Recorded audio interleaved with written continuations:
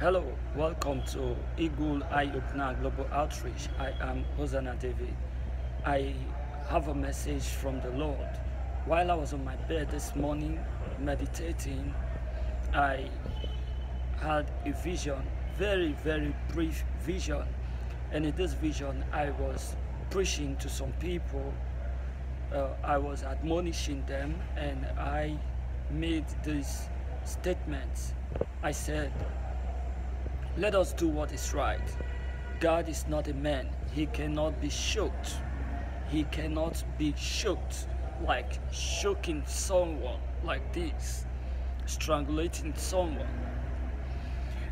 I know Galatians chapter 6 verse 7 says, do not be deceived. God is not mocked. Whatsoever thing a man sows, that shall he also reap. God is not mocked. But I didn't say God is not mocked. I said God is not a man. He cannot be shocked. Nobody can strangulate God. Nobody can influence him negatively. God is God. He is in control of himself. Nobody can influence him against his will. If we don't do what is right, the judgment definitely is going to come upon us. And we will be judged according to what we have done. I'm in a church right now. Look at the church. This is Cathedral Church of St. Andrews. This is a place thousands of people come to worship every day. But the question is, how many people that go to church, how many Christians actually do what is right? Some of us believe that once we are saved, we are always saved, and that the grace of God covers our sins. But the truth is that the grace of God that appears to all men teaches us to deny ungodliness, worldly lust, and all forms of unrighteousness. The grace of God does not encourage us in our sins, but the grace of God encourages us to depart from our sins, to deny ungodliness. This is where many people get it wrong. Let us do what is right. It is what we do that God is going to use to give his judgment on the last day.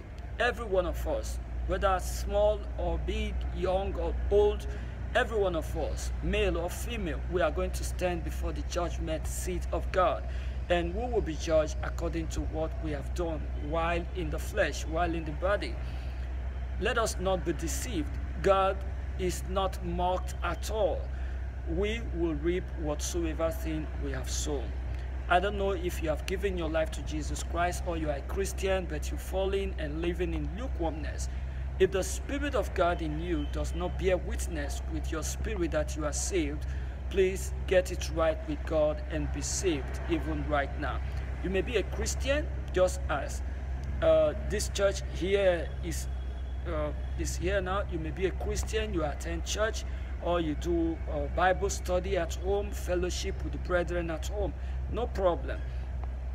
The Bible says that it's not everyone that says to me, Lord, Lord, that we enter into the kingdom of God, but those who do the will of God.